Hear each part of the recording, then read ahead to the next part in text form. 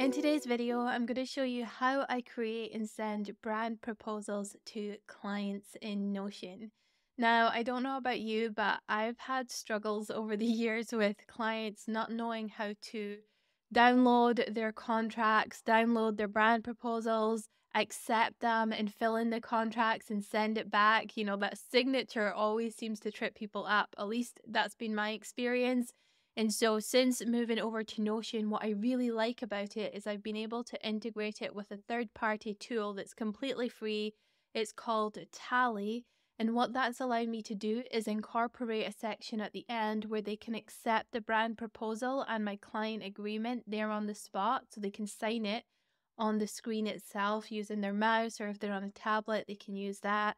And they can just send it off and it automatically goes into my Notion account in a database that I call client proposals. So that might sound complicated, but it's actually really straightforward.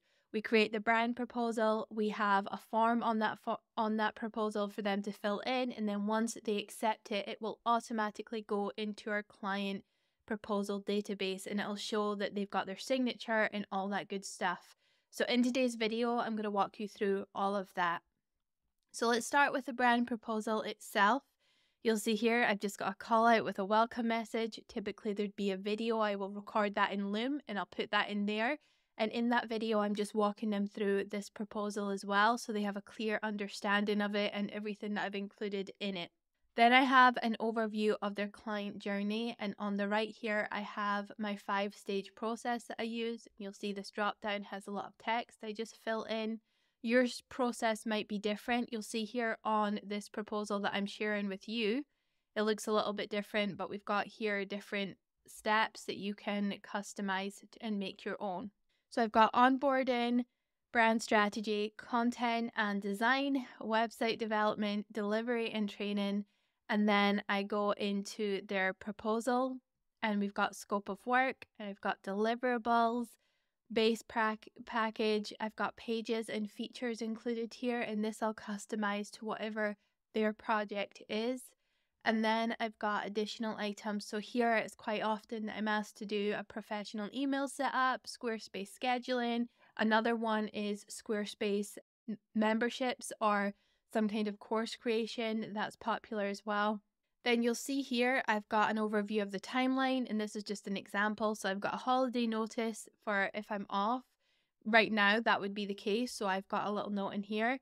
Then I've got design estimate timeline. I've got session availability. So I do my design in 2 parts. We have brand strategy sessions, and then we go into your design week. And your design week is just a slot in my calendar where I'm solely focused on your website design. I will only ever take on a maximum of 2 clients at one time, but typically it's only 1.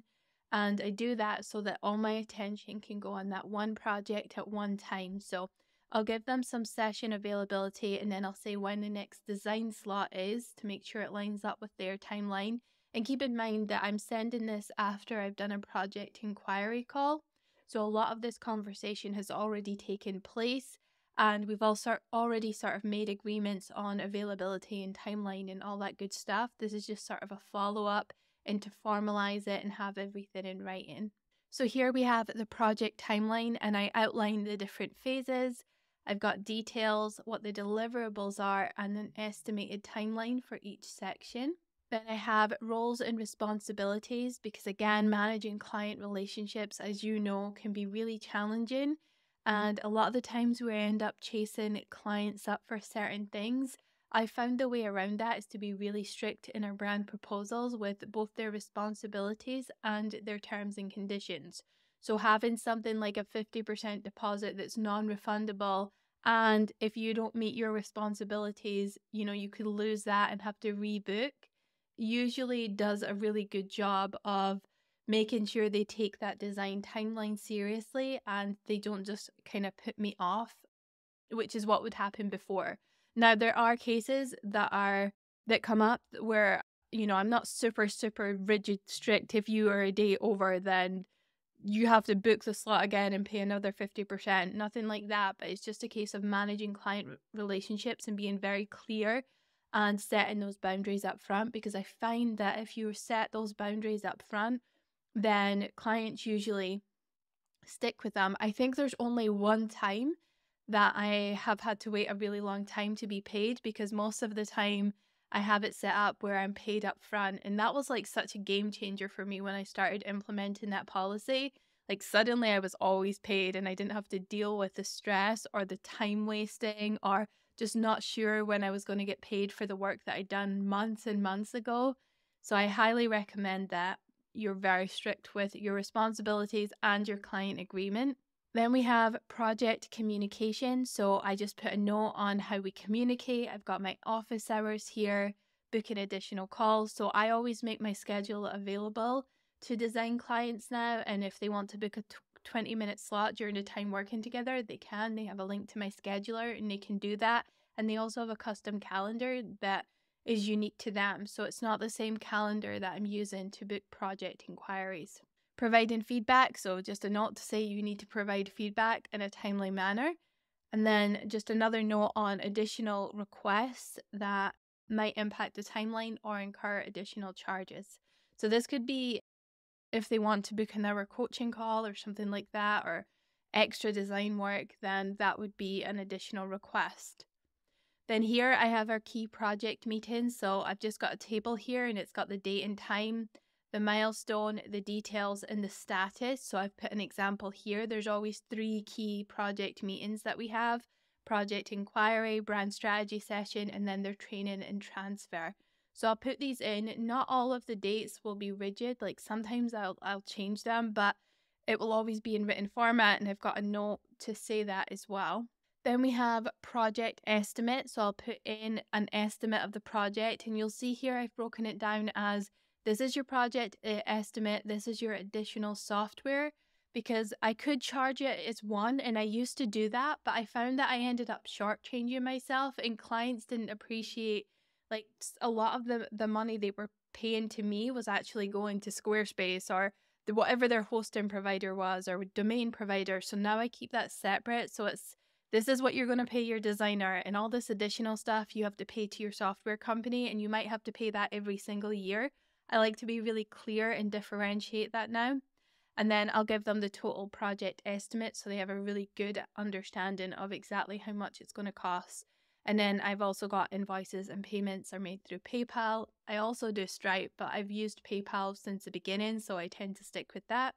Here on the right, I've got your investments. So I've got 3 options. People always choose option 2. I've never had anyone choose option 1 or 3, but they're there just in case. So pay in full, 50/50, or 50%, 25%, and then another 25%. I always get paid that last 25% before I hand off the design.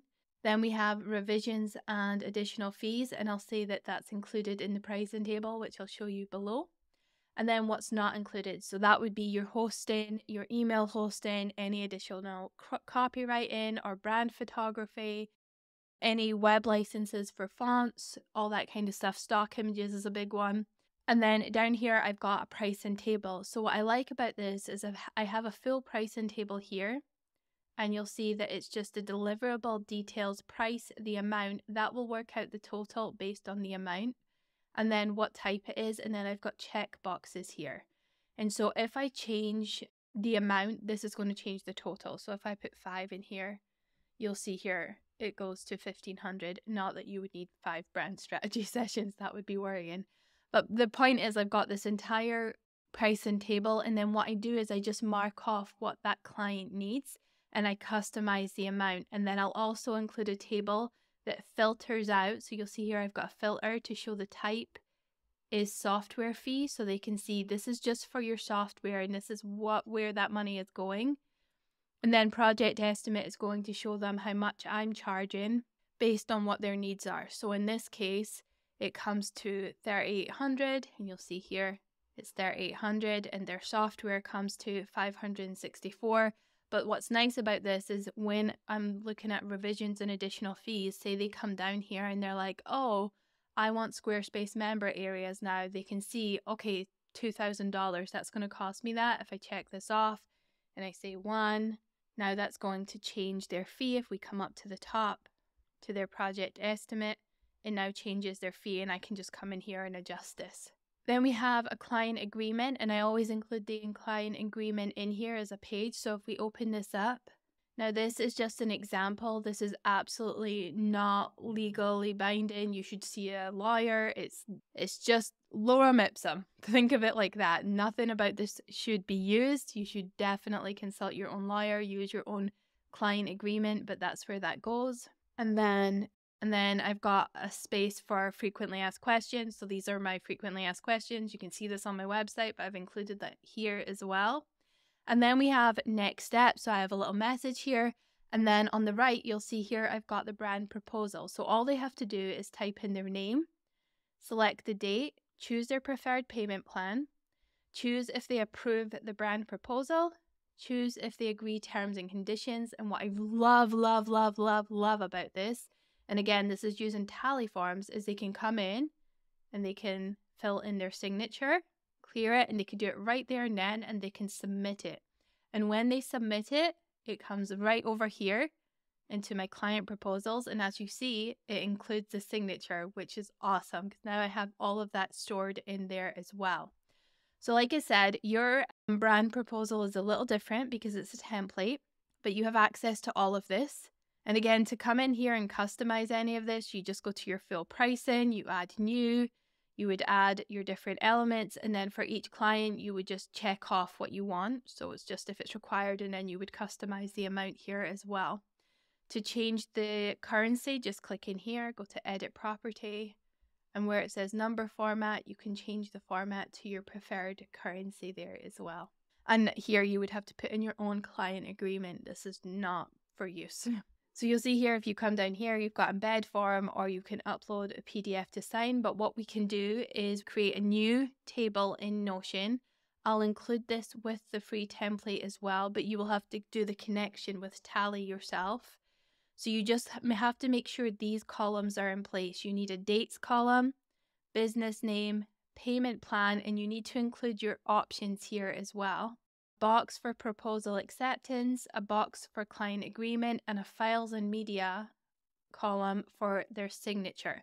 And this is important because we need to match it up in Tally. So if we come over to Tally and we create a form, we'll give it a name. And the only thing about Tally is you have to build out the form manually, or at least that's how I do it. So I'll show you what I do. I come in here, I click the plus icon, I search for label, we'll insert that.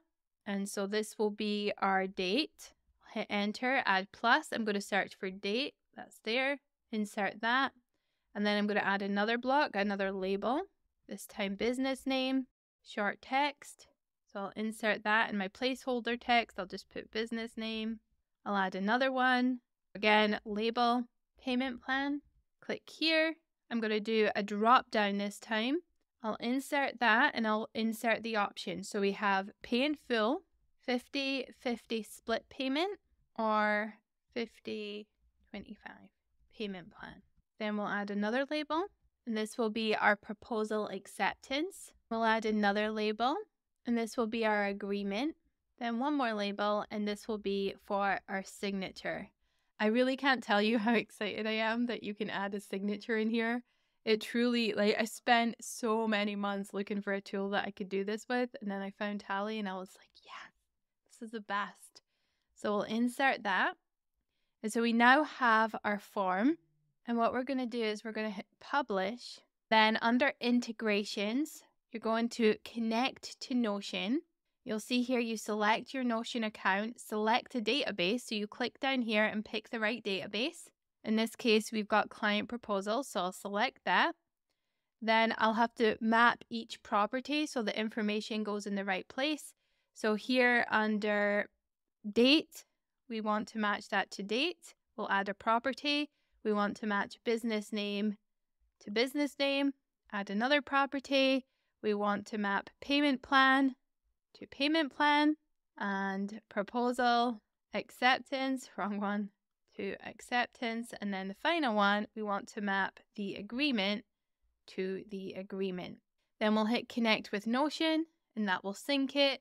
And what that means is that every time somebody fills this in, it's going to go into your client proposal database. So the final thing we need to do is embed the form on the proposal page itself. So what we're going to do is embed the form. We'll do standard. And I've kept this really, really simple. You can play around with the design if you want. I like to keep it simple so that it's just a quick, clean embed. And you'll see here, I haven't added all the additional placeholders, but I probably would do that. You can also play around with the design if you want. I'm just showing you quickly. But once you're ready to embed it, just copy the embed link, come back to your brand proposal. Let's go to your template here and I'll show you how this works. Come in here and we're just going to paste. And then we're going to create an embed. And you'll see here, they can now fill that in. And if I go ahead and do it as an example, so we'll do the date as today, business name, payment plan, I accept. I'm just going to do a squiggle. I'm not going to show you my signature. Are you crazy? This is the internet. Then I'm going to hit submit and it'll say, thank you for completing this submission form. We'll come back out. And if I come over here, you'll see that now has said I've accepted it. So that is all working fine. I'm going to delete this one. We'll come back to your brand proposal. Now, the final step is how you share this with clients. So if we come up to the top here and move me over and I hit share here, you'll see I've shared to web. If I open this drop down, I can change all of these different settings. So I don't even allow editing on this. I could add their email in, but that's going to ask them to have a Notion account. It can get messy. I usually just share to web, copy the web link, turn all of this off. And then if we open a new window, incognito mode, and I paste that in there, they can come in, they can see everything, they can access everything. But when we get down to the bottom here, because we've got that embed and because it's embedded through Tally, they can still sign it even if we haven't set the permissions to editing the page itself. So that's another thing I really love about this. They can view it all, but they can't customize it. But then it gets to accepting and approving their brand proposal and they're still able to click in and put in all of their details. So that's how I have been using Notion for brand proposals. I've only been using it for maybe 6 weeks. I've found it to be successful so far. Everybody's different. This might not work for you. You have to sort of consider your business, your clients, how you do things. But like I said, if you want access to the template, the link is in the description. All you have to do is sign up to my newsletter and you will get access to that and all of the templates I've been giving away for Vlogmas. Thank you so much for watching and I'll see you again tomorrow.